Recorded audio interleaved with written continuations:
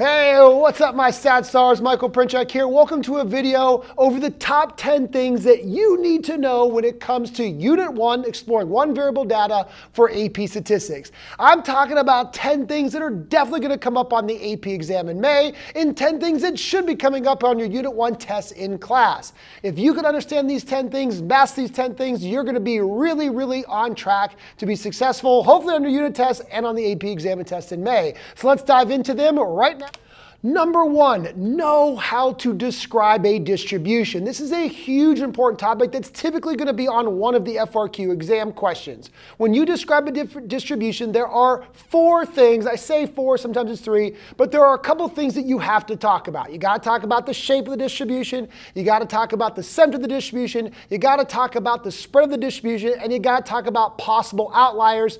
Now, if there aren't any outliers, I guess you don't necessarily have to mention them. That's why there could only be three things, but usually even if there are no outliers, it's worth mentioning, hey, there are no outliers.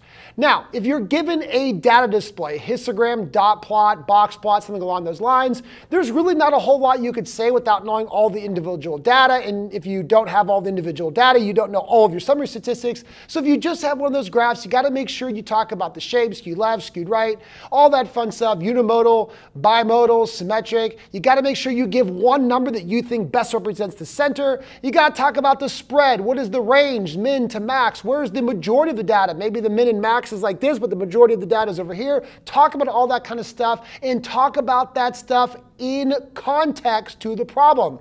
Don't just say it is skewed to the right. Say the distribution of men's shirt sizes is skewed to the left. Whatever, make sure you talk about it in context. Tip number two, make sure you know the different shapes and what they mean for your data. When your data is nice and symmetric, that means, well, a couple different things. If it's unimodal and symmetric or mound-shaped and symmetric, it means the majority of your data is in the middle, a little bit of data on the one side, a little bit of data on the other side, nice and symmetric. You can also be symmetric when the majority of your data is on the outsides and very little data in the middle. That's still symmetric, but make sure you know what symmetric means. Skewed left means that the majority of your data is on the right, less of it is to the left, or skewed to the right means the majority of your data is on the left and less of it is to the right. So make sure you recognize those shapes. Typically that could be a multiple choice question or an FRQ where you got to describe the distribution and you need to know, well, if it's skewed left, skewed right, symmetric. Don't forget about bimodal as well. If you see kind of two humps in your data, maybe a hump over here where the females are or a hump over here where the males are, understanding what bimodal means, or maybe there's a gap in the middle, is a really important characteristics you got to be able to talk about when it comes to understanding shape. If you don't know anything about shape, you're definitely going to be losing some points, let me tell you that. Tip number three, know the difference between the mean and the median. Now, not just the difference in terms of what they are, how they're found, but be able to compare them. If you have a distribution that is nice and symmetric and unimodal, or actually just symmetric in general, then the mean and the median are going to be very close to each other, right smack dab in the center. But if your data is skewed to the right, then the mean is going to go a little bit higher to the right side, meaning that it's going to be greater than the median. If your data is skewed to the left, the mean is going to get pulled down a little bit lower to the left, and the mean is going to be less than your median. So being able to compare the mean and median based on the shape is a huge important topic that is going to be coming up on the AP exam. Tip number four, be able to find the median based on a histogram. Now, there is no formula to find the median of a set of data, but we do have a formula to tell you where the median is located. If you take your sample size n plus 1 divided by 2, that will give you a rough idea. Well, that will tell you the location, the actual middle value. But if you have a histogram, you don't actually have all of your values, but you could still count from that histogram to determine where that middle value falls. So if you find out that the middle value falls at the 30th spot or the 30th value from the bottom, well, then you just got to start counting through your histogram. Okay, I got 5 here, 6 here, 7 here, 9 here. And once you get to where the 30th is, you can determine what interval on that histogram contains your median. Now, you still can't determine exactly what value the median is, but you know what interval from that histogram the median is located. That is a big question that comes up, I would say, almost every single year on the AP exam, making sure that you could see a histogram and find where the median is. Now, you could also then incorporate what we just talked talked about in tip number 3 in terms of how does the mean compare to the median. Because once you know where the median is, if you're nice and symmetric, the mean's probably really close by. If you're skewed to the left, the mean is going to be lower. If you're skewed to the right, the mean is going to be higher. So identifying in a histogram where that median falls, super important and actually really easy to do. Tip number 5, know the measures of spread. First, we have range, max minus min, but honestly not used that often because it's so easily influenced by outliers. We also have the IQR, which is best seen in box plots where we can actually see Q3 and Q1, and it's that middle 50% of the data. But the standard deviation really is the best way to understand spread when it comes to understanding how data varies.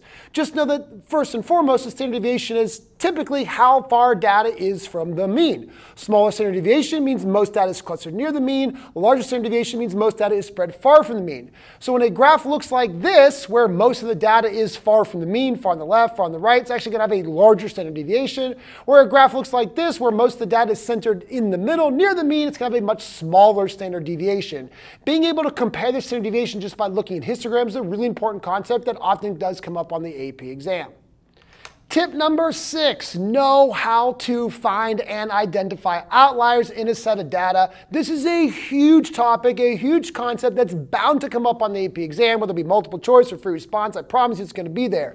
Now, we do have 2 methods to figure out outliers. The number 1 method, probably the most preferred, most common method, deals with what we call our fence method. So the upper fence is found by taking Q3 plus 1.5 times the IQR. That's going to give you an upper fence if any data in your value or any data or any values in your data is larger than that upper fence, it will be deemed an outlier. The lower fence is Q1 minus 1.5 times the IQR. That's going to give you a lower fence value. If any values in your data is less than that lower fence, they're going to be deemed outliers. Now, that method is best used if you, well, know your Q3 and Q1, because that's really all you need to know. Now, we love identifying outliers in box plots. When you create your box plot, if you do have any outliers, you got to find them first, and then put little asterisks or stars or something by those outliers to just signify that they are in fact outliers.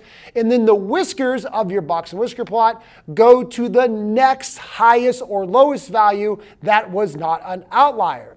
Now, the second method for identifying outliers is when you have your mean and standard deviation. So maybe you don't even know what your quartiles are, you just know the mean and standard deviation. And this is where you're going to take your mean, you're going to add, and you're going to subtract 2 standard deviations. You're going to go up 2 standard deviations, down 2 standard deviations, and that's going to basically create an interval. Numbers in that interval, great. Numbers outside that interval are going to be deemed outliers.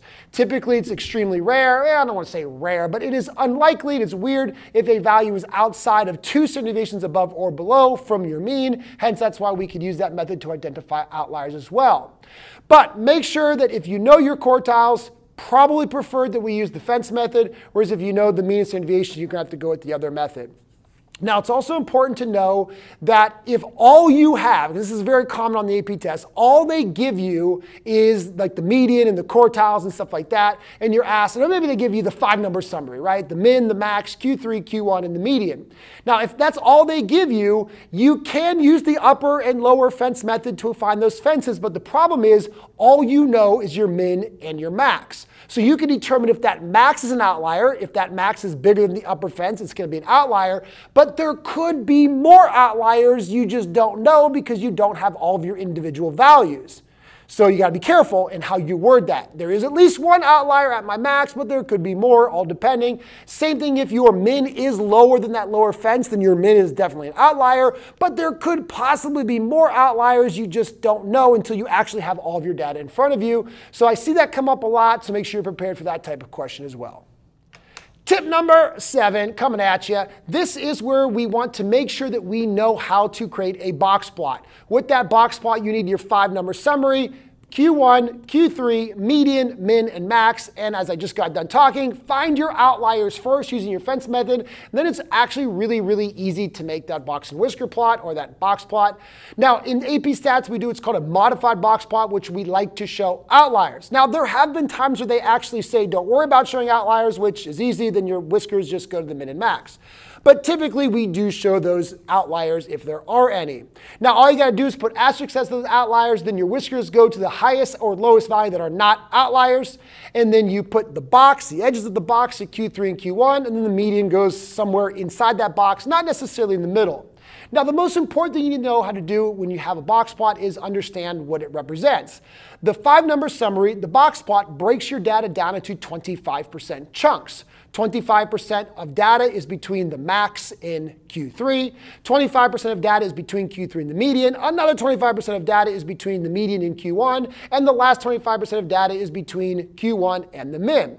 Now, wider box or wider whisker doesn't mean more data. It means that the data in that range is more spread out. Every one of those chunks has 25% of data in it. The width of the whisker or the width of the box just represents how spread out that data is, which means if we have a box plot, we can also see the shape of our data. Because if one side is more spread out than the other, then it's going to be skewed to that side. So if we have a bunch of data tucked down in here and the other side of data is like this, well then our data is going to be skewed one way or the other. Whereas if your median is nice in the middle, the width to the left and the width to the right is about the same, then your whisker is about the same, your data is going to be nice and symmetric. So make sure you know quick and easy how to create a box plot and also how to understand one. Now, if you are given the data, all of the data, and you're trying to find the fastest way, teachers teach you how to get Q1 and Q3 and the median and all that fun stuff, but listen, if you have a TI-84 calculator, enter all of that data into list 1. All you got to do is hit one variable stats and scroll down. You will instantly get Q1, Q3, min, max, and the median all created, done for you. It'll make your life so much easier on the AP exam where you don't have to worry about, all right, I got to find that middle value, and then I got to find the middle of the bottom and the middle of the top. Listen, you need to know how to do that, and that's great, but on a test when you're trying to crunch for time, please use your calculator to find the 5-number summary, and then all you got to do is make a quick plot of it. Tip number 8, this is usually worth at least one multiple choice question on the AP exam. Make sure you know how transforming your data affects measures of center, measures of spread, and measures of position. Now, here's the big things you need to understand. When you are multiplying all of your data by the same value, when you're multiplying all your data by the same value, now that's actually the same thing as dividing, because when you divide, you can multiply by the reciprocal. That's why usually we just lump multiplication and division together to multiplying. So when you are multiplying every value in your data set by the same value, it affects everything. Measures of center, mean, median will get multiplied by that same value. Range, standard deviation, IQR, they'll get multiplied by those same values. However, when you are adding or subtracting a constant from all of your data, only measures of center, mean, and median will get affected by that addition or subtraction of that constant. You would not add a constant or subtract a constant to the mean, to the standard deviation, to the IQR, and to the range. Those values will remain exactly the same. So if you have a set of data and you're transforming it by doing something like, I take every value, I times it by 2 and add 7. Everything, mean, standard deviation, IQR, range, all of that, median's all going to multiply by 2. But only measures of center, mean, and median would have that 7 added onto them. The addition of 7 would not change the range, would not change the standard deviation, would not change the IQR. Please be careful of that. That is always going to come up, usually on a really simple multiple choice question, but you got to make sure you understand that.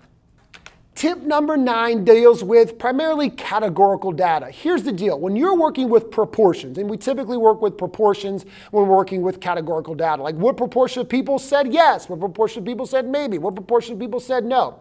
The most important thing is that when you have two different sets of data, like a proportion of people that said yes from my first block class and the proportion of people that said yes from my second block class, you cannot average proportions. You can't be like, well, this class was 10%, this class was 20%, so that means in total it's 15%. Absolutely not. That's because the size of those classes or the size of your samples matter tremendously. You cannot average proportions. So don't get fooled with that. We see that oftentimes a lot on the AP exam where they try to show you a chart where they might show like 8th graders 20%, 7th graders 20%, and they say, hey, 8th graders and 7th graders have the same number of kids that said yes. No, no, no. They have the same percent of kids that said yes, but if we don't know that they were equal sample sizes, we can't say for sure that it's the same number of kids that said yes.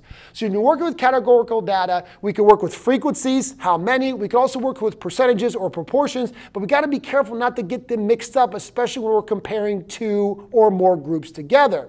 Now, I love using proportions to make comparisons. It's a really smart thing, but we got to be very careful that we don't add or average them together. So make sure you understand that, and make sure you understand that counts matter and how to work with all those proportions and whatnot.